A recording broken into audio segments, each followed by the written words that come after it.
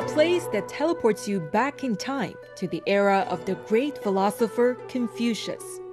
Nishan Sacred Land stretches over 36 square kilometers, replete with the world's highest sculpture of Confucius, towering 72 meters above the ground. It's the perfect place to take a deep dive into the life stories and philosophy of the ancient sage, who has become a quintessential part of Chinese culture.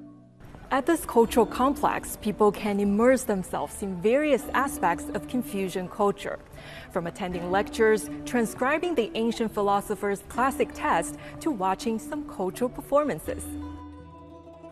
As you wander around, you can marvel at the architectural styles of the Han and Tang dynasties and study the intricate patterns on the pillars of the buildings, which emulate the designs seen on ancient pieces of bronzeware. And at the study center, you can recite quotes from the Analects of Confucius, much like his disciples used to do thousands of years ago. For me, the Confucian wisdom of seeking harmony in diversity is the most modern one, because in a way, different civilizations and countries are like musical notes, and it is their very difference that results in the perfect compositions.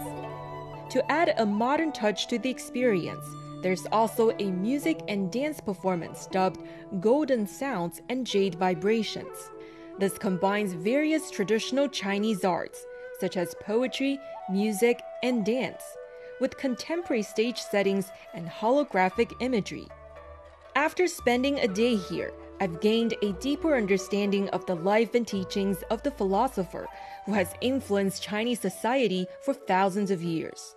With its innovative designs, locales like Nishan Sacred Land are helping to preserve and promote Confucius' legacy for future generations to cherish and benefit from.